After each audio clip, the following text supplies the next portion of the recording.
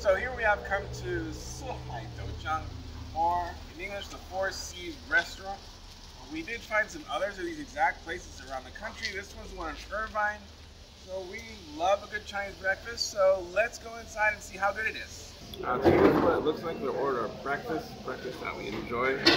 Youtiao, flatbread, and we have it's egg, bread, youtiao inside. You can see they have some condiments here. They come with a hand sanitizer on the table. This is a lot of sugar. You can add your soy milk, a lot sweeter. This is a vinegar garlic, as well as straight vinegar and spicy hot sauce. So let's start with the egg cruller. At least that's what they call it in English.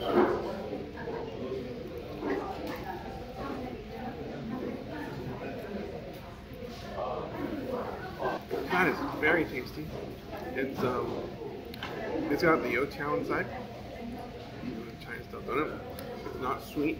The bread on the outside is a little bit sweet. It's more like a crepe, but without sugar. The egg is really good, flavorful, and it's got green onion inside, so that adds a lot of flavor to it. So it's very tasty, very satisfying. Next, let's go into the salty soy milk. You can see they come with lots of ingredients inside. It comes with the youtiao. It comes with an onion and lots of other things inside. Thank you. You can't really tell it's soy milk itself.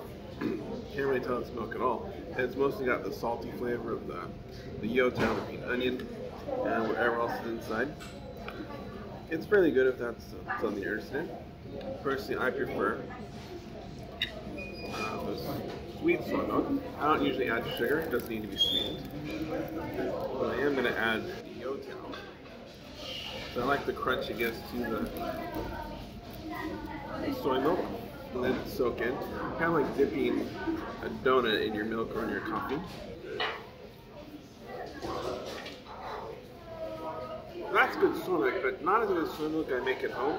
Yeah, the youtiao is hard to get that good quality at home, so that's a really good addition to this soy milk. So actually it's very good, very flavorful. But I should explain it. Soy milk at home I'm talking about is the one that we make fresh with our own soybeans. It's very hard for any restaurant to beat that kind of soy milk. But so this is still very good, very tasty if you don't have the ability to make soy milk at your own home and nice and hot. This is very flavorful, very good. Let's try the. See, it's very flaky, very crumbly, salty as well. You can see the sesame's on top.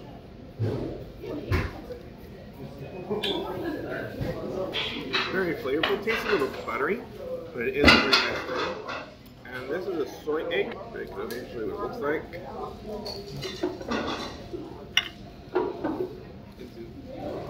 The soy egg, you can see it's very dark because of the soy sauce they use. It's also a very tasty way to have a salty hard-boiled egg.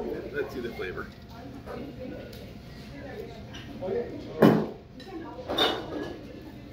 So that's a nice salty hard-boiled egg. Yeah, the soy flavor in there, so that's a very good egg if you like that kind of an egg. And all in all, this meal is a very good meal. We do enjoy our Chinese breakfast. So if you're missing a good Chinese breakfast, this is a good place you can come to get a Chinese breakfast that you don't have to try and cook on your own.